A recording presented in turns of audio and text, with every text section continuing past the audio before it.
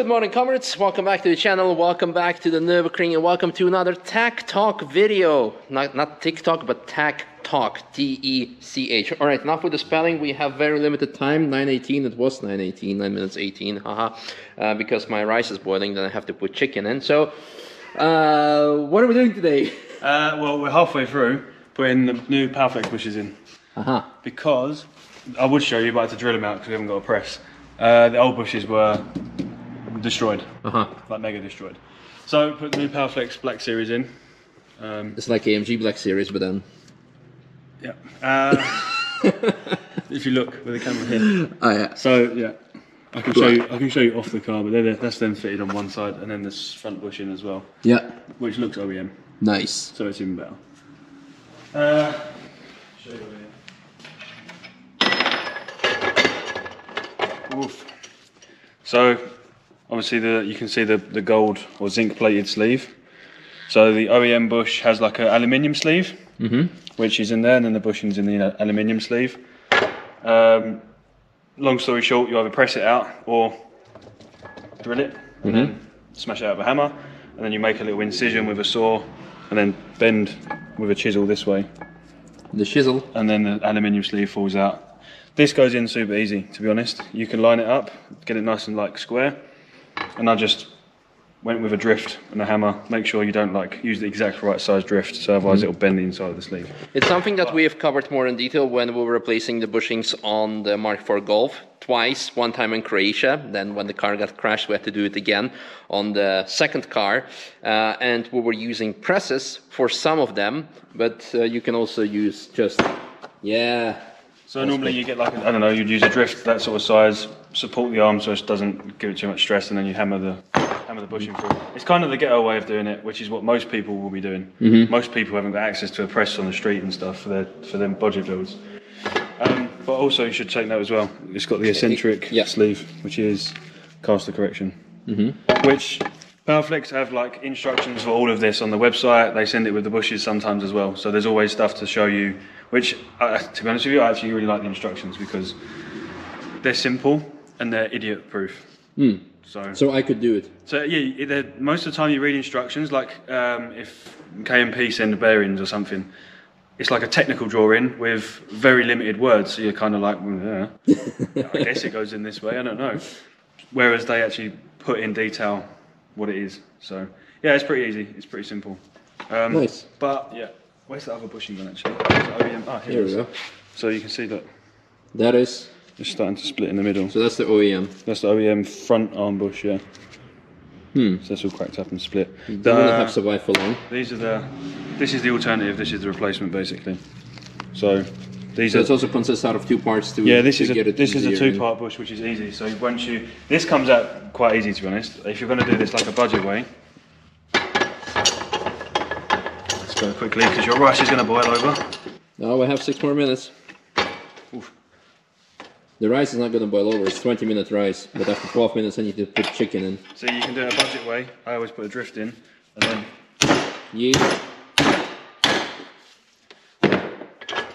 probably go tight with the arm.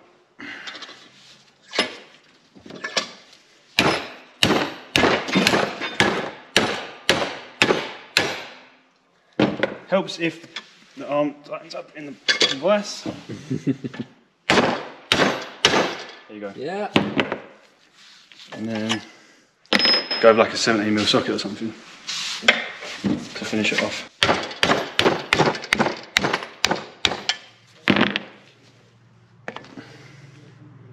This one is less torn. Yeah, this one's actually okay. Which size is this? Side? This is the front right.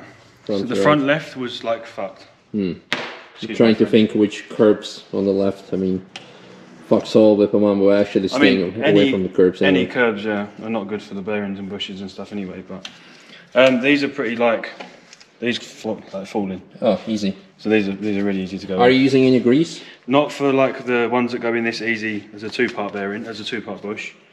But on this one, I don't use grease on the metal sleeve because it's interference fit, so it's like just press in and it stays there. For pressing the rubber into the sleeve, you use fairy washing up liquid or like washing up liquid. we had some here. Because you don't want to use grease on that, because you don't want the bush to be spinning around all over the place, and then the grease can deteriorate bushings as well. Then you want to use a special polyurethane grease to put this middle sleeve in. You can see that there's like residue there. Oh yeah. So they supply that as well. It's on the side here. Yeah, This one. Those black things, or white packets but full of black grease. Yeah. Oh, this is actually clear, but it is. Yeah, oh yeah. Okay. Oh, I think there are two types. Yep. Could be. Yeah. But super easy. This is idiot proof. Put it in. Easy as that. You have to tap that one with a drift, but it'll go. It'll be alright. Actually, I want to grease that, to be fair. Okay, now it's stuck. Now it's stuck. Yeet! Yeah. Awesome. So yeah, but it's cool because they work. I've had them on my Golf for what, 350 laps? 315 laps. 350. 350. 350 laps I've done in the Golf now, and that's like the only bushing. So the only bushing that we used was the rear, this bush basically on mine, and that was like, I don't know how old that was. It was kind of used when I put it in anyway.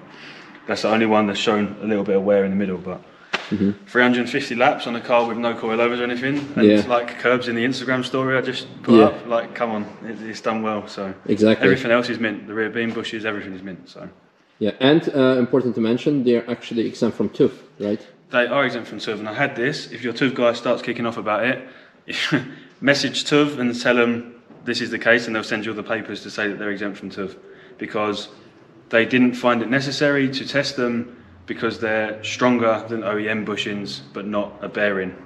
So they don't go to a metal bushing with a like a uniball or something. So yeah, it's just basically a different material which is actually stronger than rubber, so they don't need to be TÜV, which is pretty cool. Nice. So yeah, easy as that. Easy as that. So you told me off camera previously that it brings us an extra advantage of running extra caster, and that in the corners it will. This is obviously caster correction, and if you run it in this position, they say it gives you a tiny bit more caster. Caster is the. I'll show you. It's easier. So caster is the swing, this angle. So positive caster, negative caster. So yeah, if you run a little bit more caster, essentially what happens with a wheel when you on this side, come on this side. I'll show you. It's easier. So what happens essentially when you drive, as you accelerate, everything wants to do this, and the more you do this, obviously, the more the geometry changes. Which is why on the BMWs you put the Sherma kit we done with the solid bearings on the caster on. It stops that initial movement. So with positive caster, it brings it, but you always get a tiny bit. So obviously, if you have it a little bit more forward, it brings it more central. Obviously, everything you want to stay level and even as it stands. So yeah, that's an added bonus. So is it only for acceleration or also in cornering? In corners as well. Obviously, it stops everything moving around so much. It's what you want. You don't really want suspension geometry to be changing as you're driving. It's not ideal.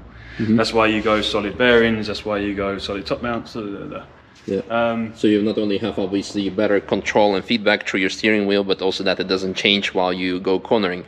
Great example is the 993 project that will go more into detail later on. But I'm excited. They do also make camber and caster adjustable bushings. So these ones that they've supplied us. Wait, I'm lost now. Here, the one for here and the one for here. You can get camber adjustable with like a little plate and a C-spanner, and you adjust that, and it's obviously eccentric, so it pushes the bushing round. So it'll give you more camber, and on the back it gives you more caster. You can adjust it, and either gives you that caster adjustment. Nice. So yeah, it's pretty cool. Cool. Any other bushings that we're going to change on the car? All of them. All of them? Yeah, we're going to change all of them. But at the moment, the ones that were worn out, we wanted to get them super quick. So they sent us to like literally express delivery. They were here like next day after they sent them. So that's cool. I remember I had to wait for mine for like 4 or 5 months, but it was because Brexit production and this and that, and COVID. So yeah, they sent us these out, and we've also got the engine mount, which I'm not going to change just yet because we're running low on time. So speaking of low on time, I gotta go put my chicken. But we'll do another video. We'll do another one on the thing. That's it. Vlog or something. Exactly. Hope you guys enjoyed. I'm excited to do a lap with it, and more than one lap. And we have a race coming up next week. But I got to run now and put the chicken in the water. So thanks, George. See you. Bye.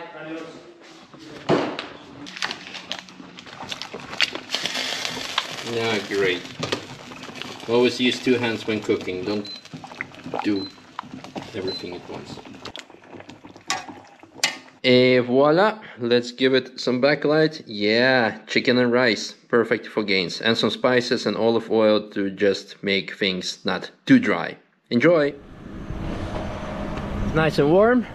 Chicken was good as well. How was the lap? Got it warmed up for you. Thank you very much. So you say it's a world of difference? Yeah. Let's try. You'll see. Okay, let's try. By the way, trying now the right, correct GoPro settings. Martha is joining me for a lap as well. So let's have some fun.